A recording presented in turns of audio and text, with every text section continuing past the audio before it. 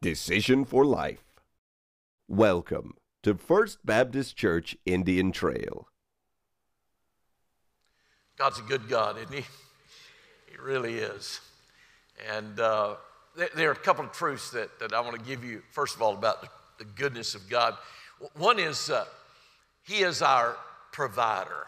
He is our provider. Some of you are here this morning and maybe you lost your job. Maybe you got a bad report from the doctor. Maybe there's too much month at the end of the money. And a lot of these things that you have been depending on for your security, that rug's been ripped out from under you. And you've discovered something that God's been wanting you to find out for a very long time, that your relationship to Him is the only thing that you can't lose.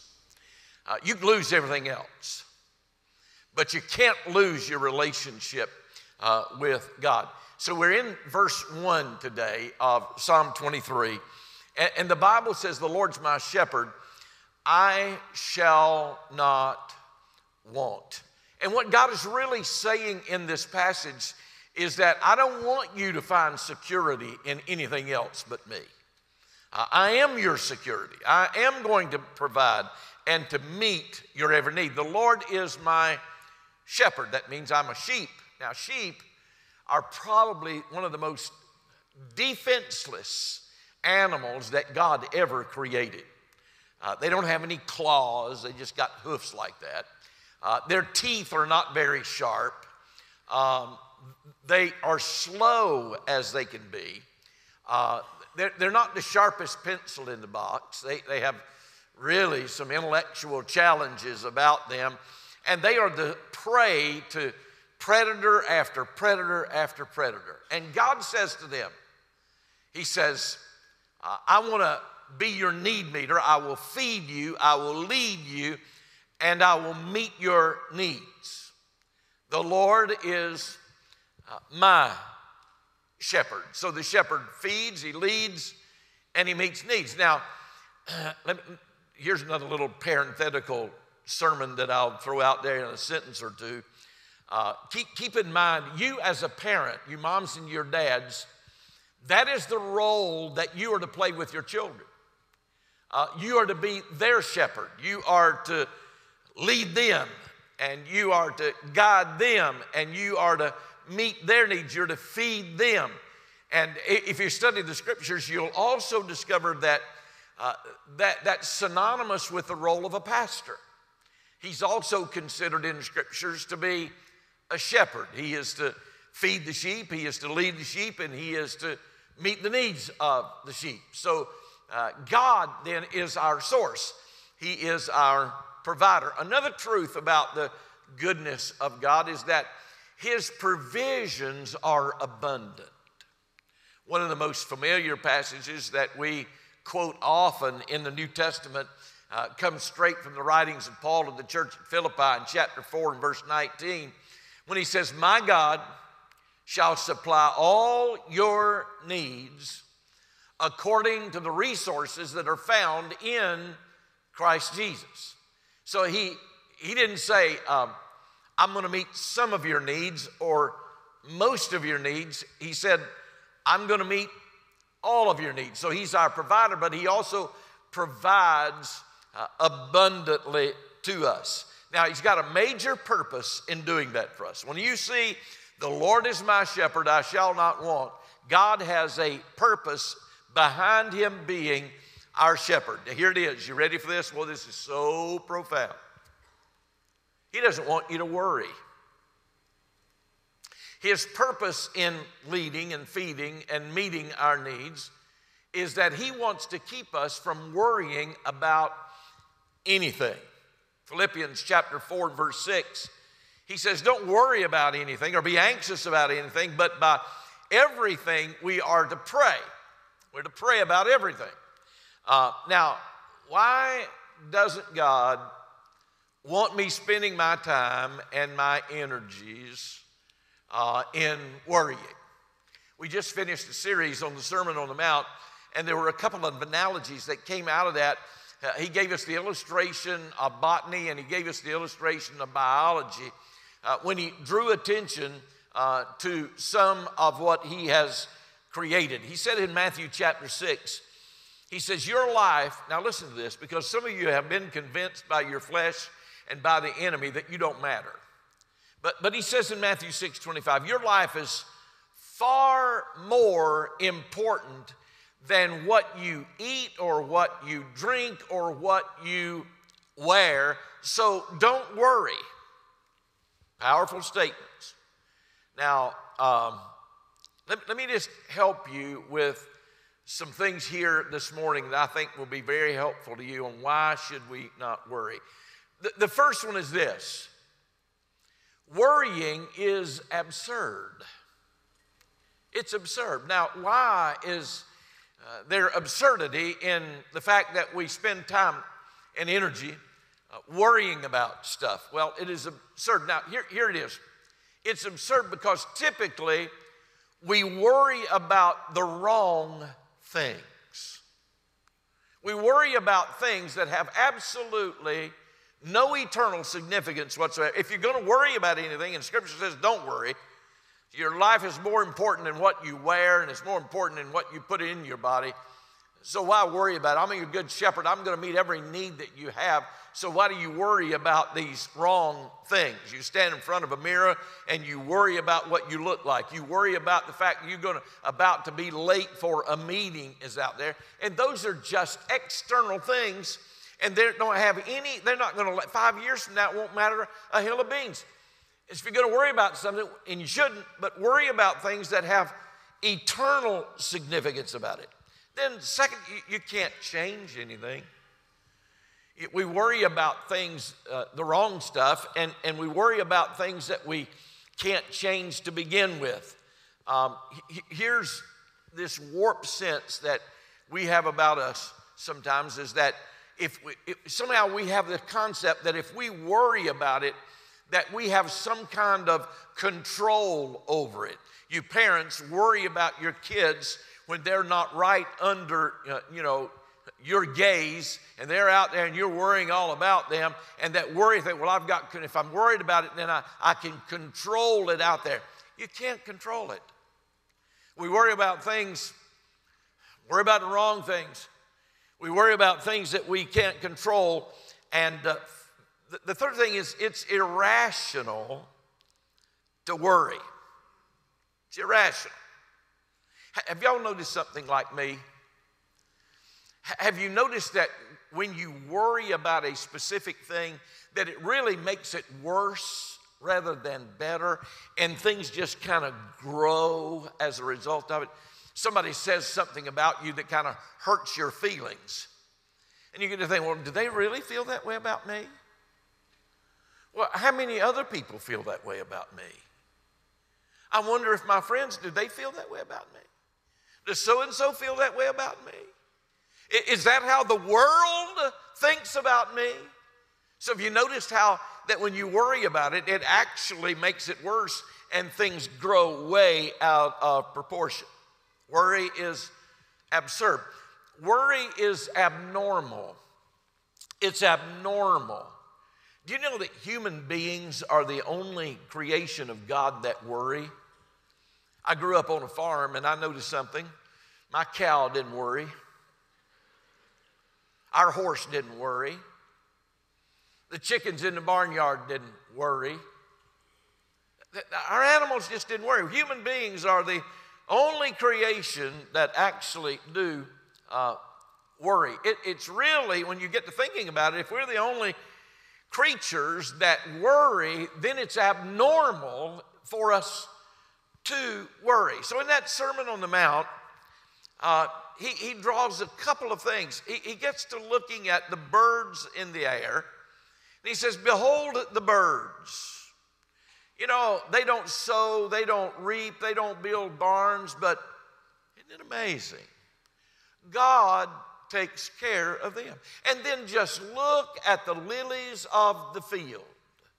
Even Solomon in all of his glory wasn't arrayed like them. And, you know, they just spring up and appear for a little while and then they're gone.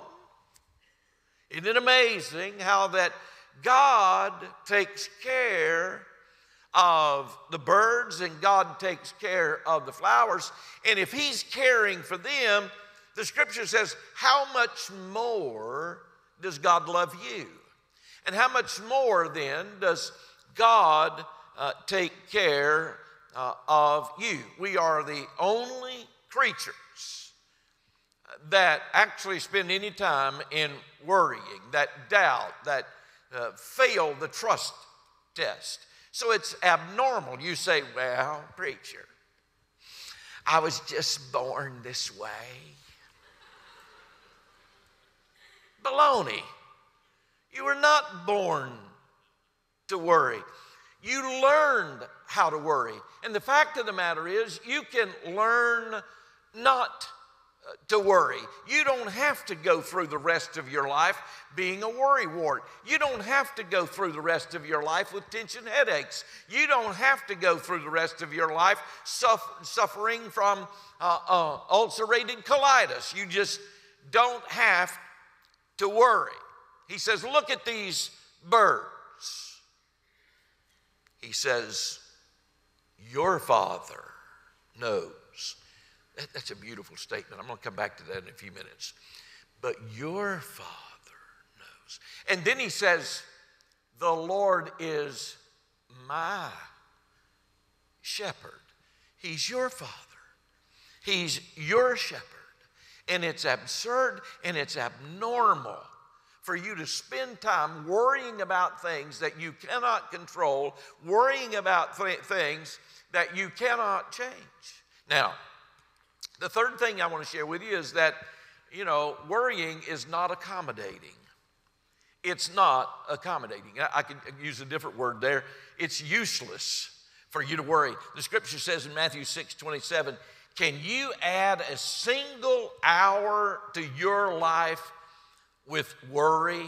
You're not going to grow an inch taller. You're not going to go any shorter. You're not going to get any bigger. You're not going to get any smaller by worrying. And you're not going to live any longer. Matter of fact, you're going to live shorter by worrying. Worrying doesn't work. I've got a wooden rocker on the back deck at our house.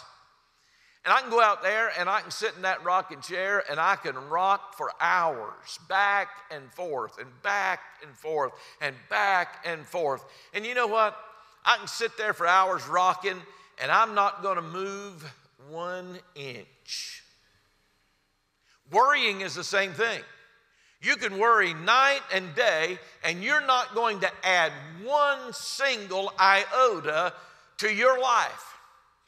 It is not accommodating. Let me ask you a question. Can you change the past by worrying? Are y'all awake? I mean, really, seriously. Anybody out there? Hello? Can you change the past by worrying? Is worrying going to change the future?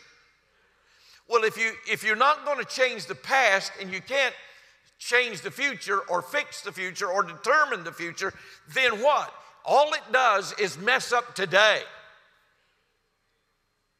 It robs you of God's blessings that He wants to bestow on you for today. Proverbs chapter 12 and verse 25, the Bible says, a heavy heart will weigh you down.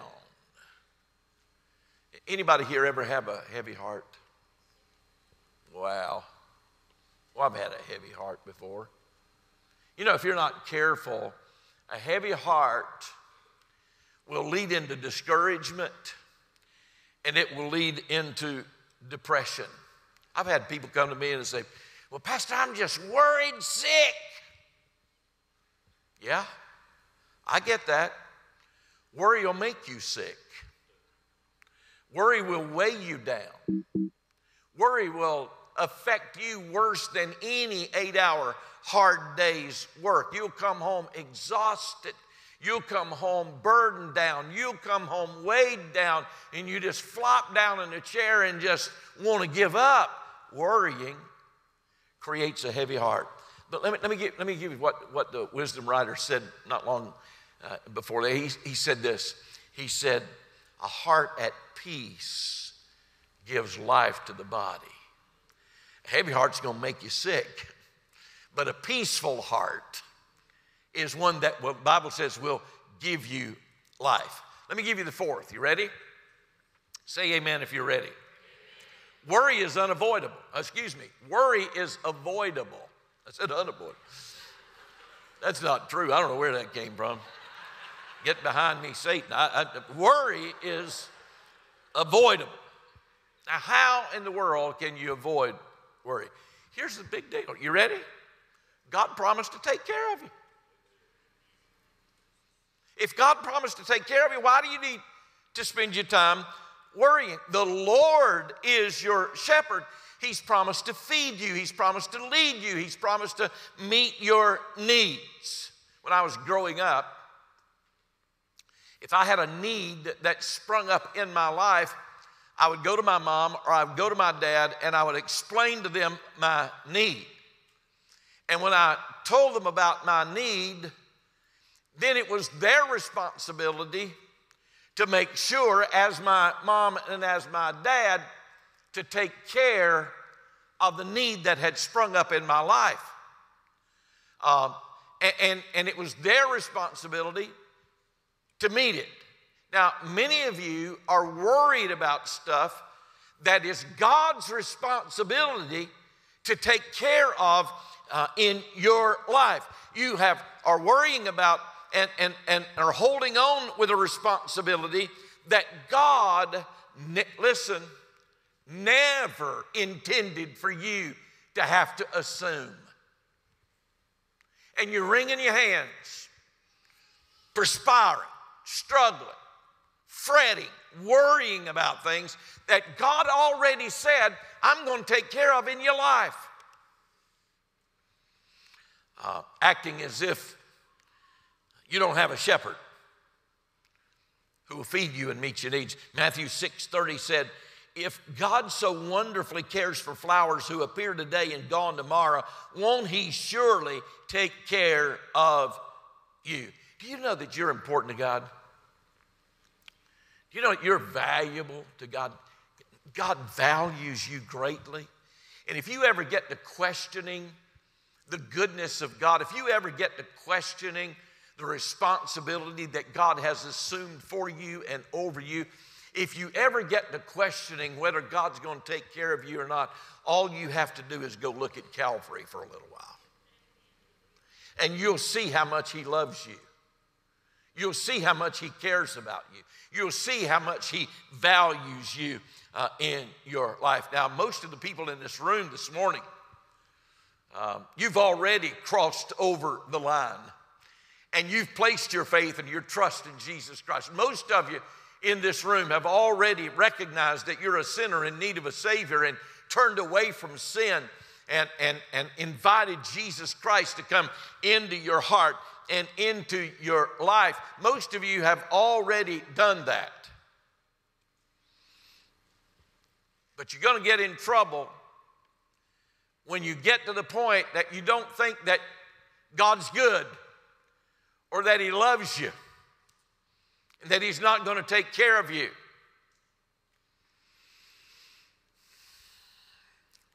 Here's the deal. Since you have crossed over that line, since you did place your faith in Jesus Christ, since you did trust him with the biggest need that you ever will have in this life, why in the world can't you trust him with the lesser things in life? If you trusted him with the biggest, why in the world are you still doubting and fretting over stuff that doesn't even come close to comparing to what God's already taken care of in your life? Don't doubt yourself. You don't doubt your salvation. Then don't doubt that he's going to take care of these lesser things. All right, let me give you number 5. You ready? Now, this will knock your hat in the creek, so hang on. Worry is atheistic. Worry is atheistic. Now, can you say amen to the fact that God has promised that he would meet every need of your life? Amen. Now, when you begin to doubt and worry and fret that he's going to do that, all of a sudden you have become an unbeliever. Philippians 4:19 says, my God shall supply some of the things that you're going to need in your life. No. My God shall supply all. Now there are 10 of you that believe that. My God shall supply all your needs. Now, I did a word study on that word all. You know what it means? It means all. It means everything. Every need that we have. So here I am as your pastor to come tell you, worry is a sin. If God promised to meet your needs, and you doubt and worry and fret and fear and don't place your trust in it, then it's sin. If you look at Matthew chapter 6 and 32, it talks about the Gentiles, and it's implying here that lost people worry about things. Not saved people, but lost people worry about things. By the way, before I go any further, let me just say this in the message. If you're lost, you should worry. If God's not your shepherd, you should worry. But here's the reason. Because you're out there on your own. And you're not depending on God. You're not trusting His will for your life. And you're just making it through one day at a time, one step at a time in your own flesh. And what God is saying is that you're not an animal and you're not a plant. You are my children. Say the word children. You're my children, and I'm going to take care of you. And it's an insult to God every time that you worry and that you fret. There are 3,000 promises here in the Word of God that God has laid out for His children, and you need to quit acting like an orphan when you are a child of God. Now that phrase, he says in Matthew 6, he says, your Father knows that you have need of them. How beautiful is that? God, you know about it? You mean to tell me, Pastor, that God knows about the physical needs that I have in my life right now? Yes. You mean to tell me that God knows about the social needs of my life today? Yes. You mean to tell me that God knows the spiritual condition of my life and the needs that are there? Yes. And when you're worrying, you're acting as an atheist, that God somehow doesn't know and is not aware and is not able to meet your needs. And that His promises fail. You see, worrying, it takes matters into your own hands, and you're acting like it all depends on you. And everything in life depends on you. And you start playing God. Because that's God's responsibility, not yours. John 14:1 is a chapter and verse that most of us pastors will use at some point in time when we're doing funerals. And there's a command in there. And that command says, let not your heart be troubled. It's not just for funerals. It's not just for grieving. It's all the time. We're not to worry. You say, well, I really wish I could do that. I wish somehow or other I could get to that point that my heart would be at peace and I wouldn't worry about stuff. Pastor, how in the world can I do that? Well, let me give you 3 or 4 things and then we'll close. It's just a little formula. Try to use it in my life. Try to make it a part of who I am, and I hope that maybe it'll help you along the way too. You ready? The first thing is that you want to petition the Lord every day. I would just suggest to you that before you ever get out of the bed, you look up to glory and you just say, Lord, today I've got all kinds of stuff that is in front of me, and I know that you are my shepherd. And Lord, I know that I'm not going to need to worry about what I'm going to be facing today, because you're going to meet every need that I have today. So you get up and you put your clothes on and you go on to work and go do what you're going to do. But I promise you, before about 10 o'clock, you're going to need to say that all over again. You're getting ready to go into a meeting. You got a huge decision to make. There's an obstacle that has suddenly confronted you, and you're just going to have to do it all over again and say, Lord, I know you're my shepherd. And I really don't have the wisdom that I need to make these kinds of decisions. I don't have what it takes, but God, you've promised in your word that you'll meet every need that I have in my life. Let me help you with something. Fact of the matter is, you're probably going to have to do that 10 or 15 times throughout the day. It's not just a one-time deal. Okay? Number two, position yourself. You're going to petition God, but you're going to position yourself as well. What do you mean by that? Because the only place that Jesus wants in our life is first place.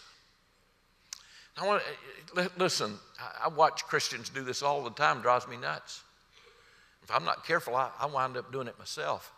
We have a way of compartmentalizing our relationship with Jesus, and we'll give him a key to a particular room in our life, or 3 or 4 rooms in our life, but we're going to hold on to a key. Well, now this area right here, I'm going to keep to myself. But you understand something?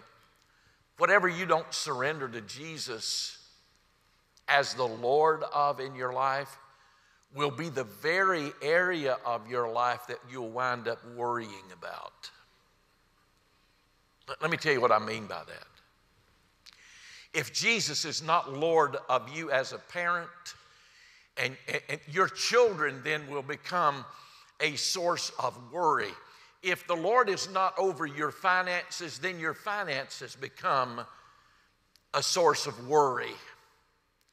Whatever you don't relinquish over to the Lord and give him first place about it, and the access key to that area of your life will become an area of your life that you consistently and constantly worry about. He wants to be Lord of all your life, not just a room or two here and there. So you have to give him complete control. Let me give you the third one. You ready? And it sounds a whole lot like the first one, but it is a little bit different. And it is pray. And I would just encourage every one of you to spend time in prayer and let the Lord know. He already knows, but you're just agreeing with him whatever he already knows about.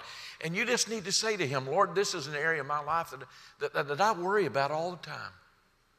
And so, Lord, obviously, it's an area of my life that I haven't been able to trust you with. And so, Lord, I want to lay this area of my life down before you. I confess that I've held on to it and I've tried to work it out myself. But God, I really have never trusted you with it. So I want to give that area of my life to you. And I confess it as sin. And I lay it down before you. And I want to give it to you. 1 Peter chapter 5, the Bible says, cast all your cares on him because he cares for you. Now, let me help you with something. If you keep trying to handle it yourself, you're going to get in major trouble. If you fail to give your worries over to the Lord and you just push it on down inside, something else is going to come along and you don't give that to the Lord and you push that down inside, you're going to get in major. How many of you have ever taken a Coca-Cola can and shook it up and then put it in the freezer and see what happens? Huh? I'll tell you what, it'll make a mess, won't it? You understand that if you keep shoving this stuff down and don't turn it over to the Lord, you keep adding to it, I promise you it's going to explode out the sides of your life, and it will destroy your marriage. It'll destroy your home. It'll destroy your job. It'll destroy your finances. It'll destroy you, whatever. If you don't turn it over to the Lord, it'll be just like that Coca-Cola can when it explodes. Philippians chapter 4 says, don't be anxious about anything, but in everything by prayer and supplication with thanksgiving, let your requests be made known unto God. Listen to this next statement. You've read it, probably memorized it.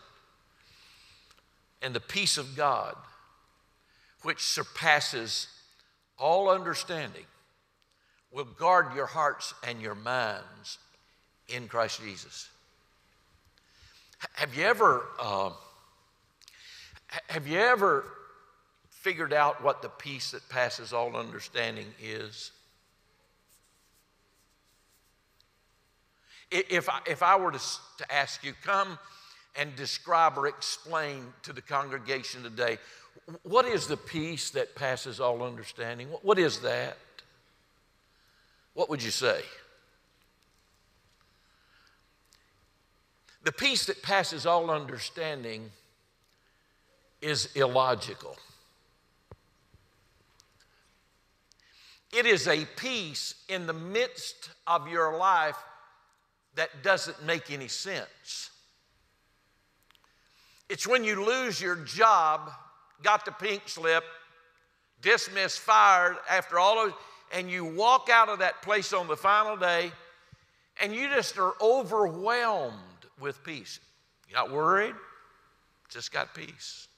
Or you left the doctor's office and the doctor gave you a horrible report about your physical life, and you walk out of that doctor's office and into your house and you're describing it to your family, and you've got this amazing peace that has settled upon you, when in all actuality, logically, you ought to be falling apart and miserable, but no. Cool as a cucumber, at peace, at rest. Why? Because the Lord is my shepherd. I shall not want. He's in control. He's my provider. He provides abundantly. So it doesn't make any sense for me to spend any time worrying about the things that I cannot control, that I cannot deal with. I can't fix the past. Can't do anything about tomorrow. And you know what happens? When you're walking in that kind of peace, and people know, goodness, he just lost his job. Look at that. Did you hear what the doctor said about her? And look at the way she's reacting. I want what they have. Let me quickly go on. The next P is presume he will take care of you. Presume he'll take care of you. Watch this in Matthew 6:34.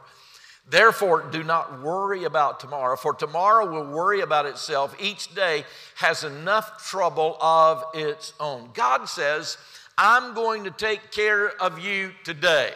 The grace for tomorrow won't be there until tomorrow. You won't need it until tomorrow. So I'll give it to you then. I think what he's saying in that passage is don't open up your umbrella until it starts to rain. You know, there are 2 days that you ought not to worry about.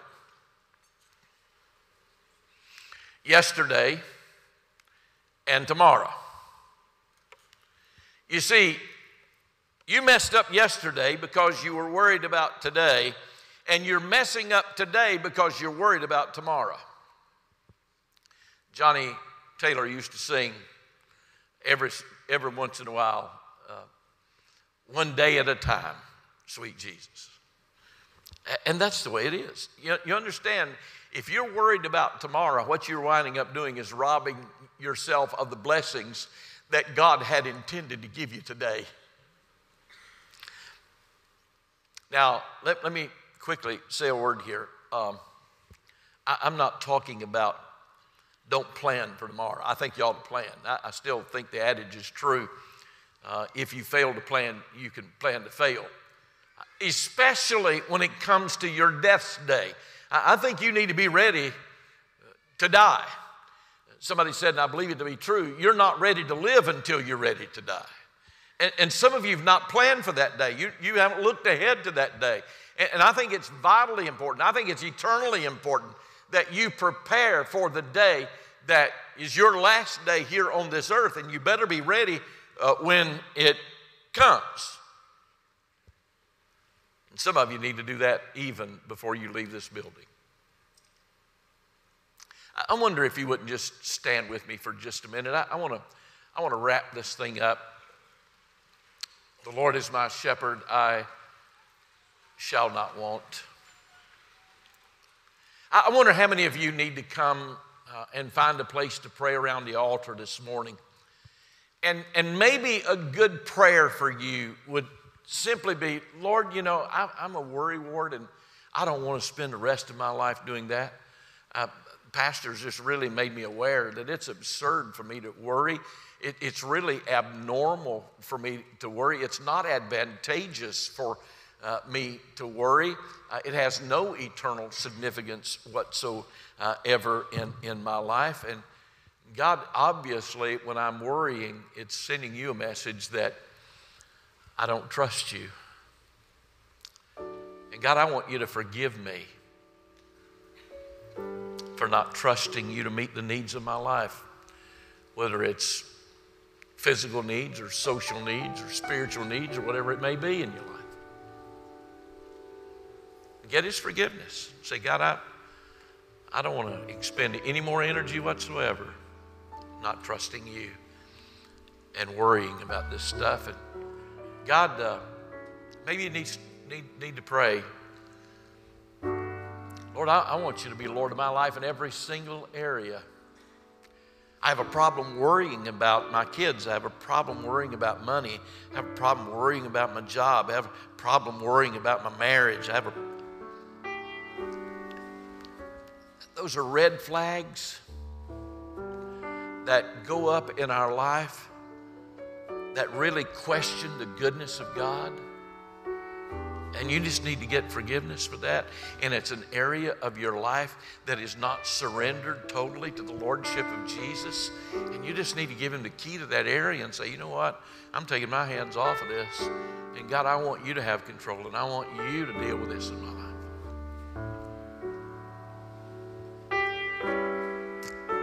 Some of you need to make preparations for your death's day. You need to get ready.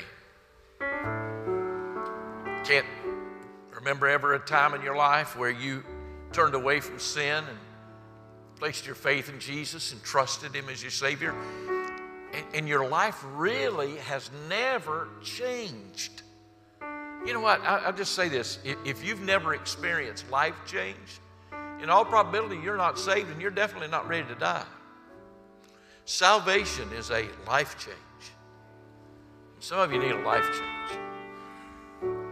I wonder if you wouldn't, right now, across the board, would you not just close your eyes for just a minute? Let me pray for those that need a life change. Would you do that with me?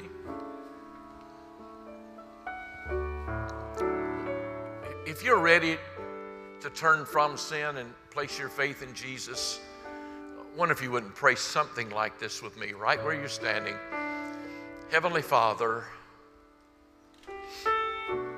fact of the matter is, I'm not ready to die. If I were to die right now, I know I wouldn't go to heaven because my sin has separated me from you. Heavenly Father, forgive me of all my sin. I receive you into my heart and into my life. And Father, with your help, I'll live for you the rest of my life. Thank you for watching Decision for Life. Our location, life group, and program information are available online at fbcit.org. We hope you will take the opportunity to join us in person. Thank you from the family of First Baptist Church, Indian Trail.